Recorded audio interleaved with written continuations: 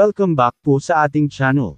Finally, Kylie Padilla gusto nang mag-move on, nilinaw na hindi si AJ Raval ang third party sa hiwalayan nila ni Aljur. Binasag na ng kapuso actress na si Kylie Padilla ang kanyang katahimikan ukol sa namumuong relasyon ng estranged husband niyang si Aljur at aktres na si AJ Raval. Matapos maging hayagan sa publiko ang PDA nina AJ at Aljur habang naglalakad-lakad sa mall at magkahawak kamay, marami ngayon ang nagtatanong kung ano ang say ni Kylie rito. Usap-usapan ang pag-like ni Kylie sa kumalat na larawan kung saan holding hands while walking sina AJ at Aljur.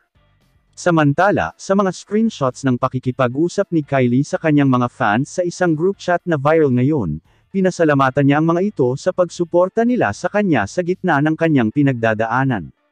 Sinabi rin ni Kylie sa pakikipag-usap niya sa group chat ng kanyang mga tagahanga na gusto na niyang mag-move on. At nilinaw rin niyang hindi si AJ ang third party kung bakit sila naghiwalay ni Aljur. Saad ni Kylie, "Gusto ko na mag-move on. Pero thank you sa love and support. Na-appreciate ko kayong lahat sobra." Matatandaang nauna na ring sinabi ni Kylie na walang issue kung makikipag-date si Aljur sa iba dahil April pa sila naghiwalay. At nakapag-usap na sila kaugnay sa mga bagay-bagay pagdating sa kanilang posibleng pakikipagrelasyon sa iba. "There is no issue. We separated April pa, and we have already mutually agreed to date other people. Please stop dragging other parties into this.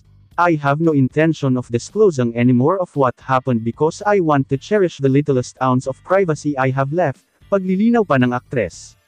Bukod pa dito, pinasalamatan rin ni Kylie ang mga taong patuloy na sumusuporta sa kanya. Ang tanging priority niya lamang sa ngayon ay ang kanyang mga anak.